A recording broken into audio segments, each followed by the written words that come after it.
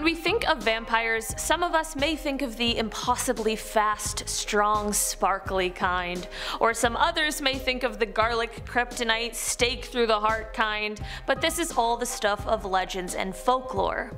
Or is it?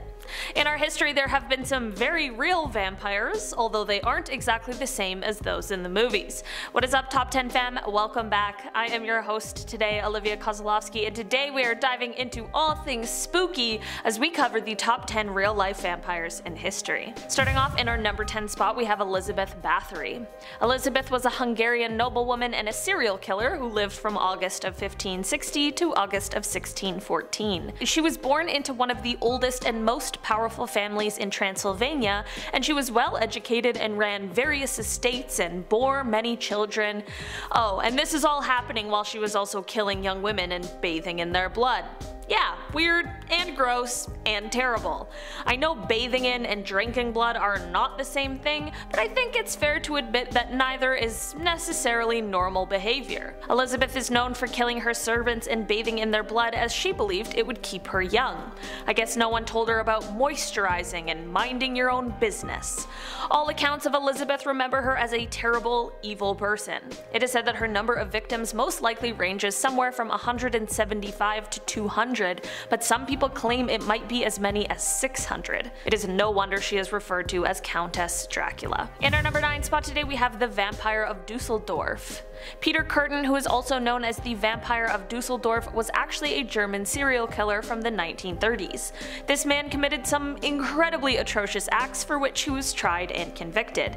He ended up being found guilty for the killing of 9 people, as well as attempting to take the lives of 7 more. This guilty verdict led to him being sentenced to beheading, which took place in 1931 when Peter was 48 years old. How he got nicknamed as the Vampire of Dusseldorf was because he admitted to having drunk the blood of at least one of his victims, if not more. How terrible, disgusting, and absolutely terrifying, like everything on this list today. In our number 8 spot today we have Vlad the Impaler.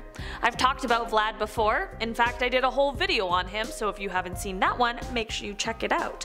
But if you don't know who he was the ruler of Wallachia 3 times between 1448 until his death in 1476. He is often regarded as one of the most important rulers in Wallachian history, and to many he is a hero. And this is not to disregard that, but you don't get a nickname like the Impaler by being a passive, peaceful guy. Vlad was known for his brutality and his love of impaling people, but it is also said that Dracula was modeled after him. This is because it is rumored that Vlad liked to dip his bread in the blood of his enemies before eating it. I prefer a little olive oil and balsamic vinegar with mine, but hey, to each his own I guess. So although it isn't said that he was running around biting people's necks, I think the whole consumption of blood thing is enough to classify someone as having some vampiric tendencies. In our number 7 spot today we have Mercy Brown. This one is a little different than some of the others on this list today, and it's a bit dark, but it's an important part of our history, so I feel I need to include it. Mercy Brown is said to be one of the most famous vampires in history. She lived in Exeter, Rhode Island in the late 1800s, and during this time, similar to the idea of the Salem witch trials, there were worries throughout the New England region about vampirism and the evil disease. It was happening often that bodies of those who had passed would be searched for what the townspeople considered signs or symptoms of the disease. Mercy and many members of her immediate family all passed around the same time, which sounds absolutely horrible for the family. To make matters worse, especially for the members of the family who were still living, other people in the town began to spread rumors about how all of these deaths were due to a vampire living amongst them. Mercy passed during the wintertime, and she was buried in an above ground vault, which helped to preserve her body for a lot longer than a normal burial would. Do you see where I'm going? When her body was later exhumed to investigate these rumblings of vampirism, it was determined that this miraculous preservation of her body was because she, of course, was a vampire, and it obviously had nothing to do with, I don't know, science. So, of course, without being able to defend herself, she was accused, and then the townspeople cut out her heart and burned it. Yeah, it was pretty brutal. So no, Mercy Brown was not a vampire. She was merely a victim of mass psychosis. In our number 6 spot today we have the Alnwick Castle vampire. The story of this vampire is so old that it actually comes from a time before the word vampire even existed. This story was chronicled by a man called William of Newburgh, and he reported that a man came back from the dead after he had passed while spying on his wife who was being unfaithful to him. When the man was spying, he was on the roof, which he ended up falling off of. He then returned to life as a walking, rotting corpse and began spreading plague to all of those still living. Apparently from here, a priest gathered a group of parishioners, and together they all went and found the grave of the man. From there they stabbed the corpse, and it is said that warm blood ran from his body, which is how they confirmed their suspicions of him being a vampire, or whatever the word for vampire was back then. They then burned the body, and it is said that the attacks stopped. I wasn't there for this event, obviously, so I'm not exactly sure what really happened or how these stories came to be, but I think the people of the time may have exaggerated just a touch. Or a lot. In our number 5 spot today we have the Vampire of Croglan Grange. This event took place in the 1800s when the Cranwell family moved to Croglan Range in Cumbria. One evening Lady Cranwell noticed some strange lights in the garden below her bedroom, but didn't think much of it.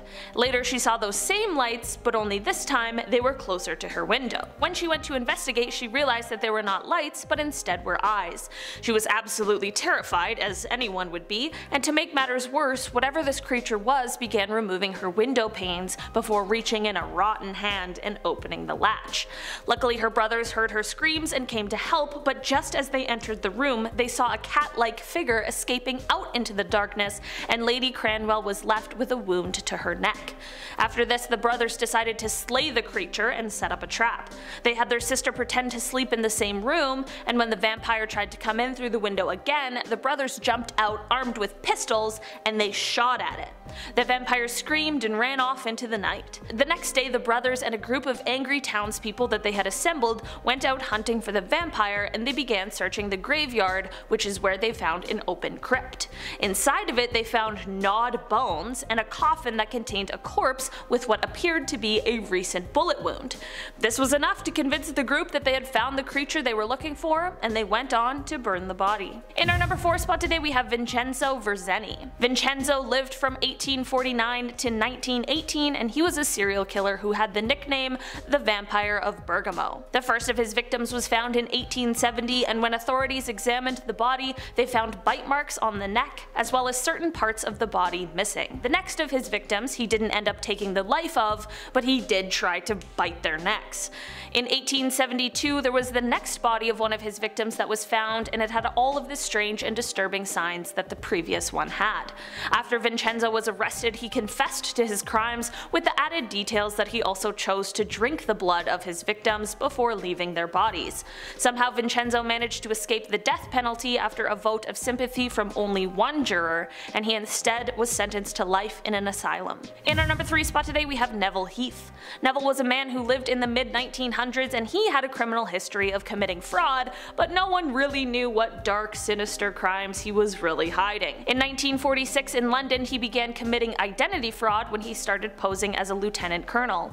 Under this guise, but using his real name at the hotel he checked into, he ended up taking the lives of 2 women, and with all of the other horrible things he did, he also drank their blood. It doesn't appear as if this was the motive for the killings, but rather just a terrible, horrible addition to it.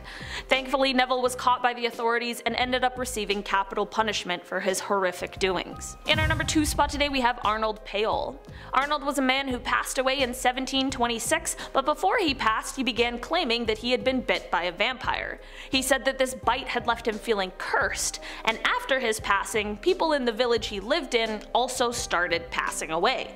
Instead of thinking maybe some sort of disease was spreading, they remembered that Peter had said that he'd been attacked by a vampire, so they immediately believed that this must be the source of all of these strange deaths. When they dug up the body of Arnold, they had all the proof they needed to believe that he was really a vampire. vampire. It is said that his hair and nails were longer than when he had been buried, and that he had blood in his mouth, so naturally he needed to be burned.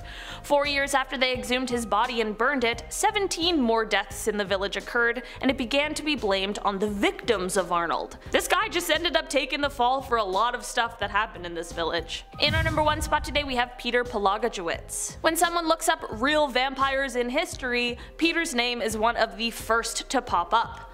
Who is Peter? Well, he was a Serbian man who died in 1725, but he was thought by those who lived in his village to be a vampire. Shortly after his death, people in the town began to claim that they were being visited by Peter at night, which, of course can't happen because he died, right? To make these reported sightings stranger, many of those who claimed to see Peter also ended up being found dead shortly after these sightings. Even Peter's own son apparently died from massive blood loss just days after he said he had seen his dad. This led to a case of mass vampire hysteria in the town, where all the residents began to demand that Peter is a vampire who needed to have his body exhumed and burned. They did this, and it is said that his body had all the markings of a real vampire, but who knows what that even means. They ended up burning his body, and it is said that after this was done, all of the sightings of Peter stopped. Alright guys, that has been our list for today. Thank you so much for checking it out. Don't forget to hit the thumbs up button if you enjoyed it today, and don't forget to subscribe if you want to see more, and don't forget to not accuse people of being vampires. Don't do that, it's weird, alright? I've been your host today, Olivia Kosolofski, and I'll see you next time. Bye.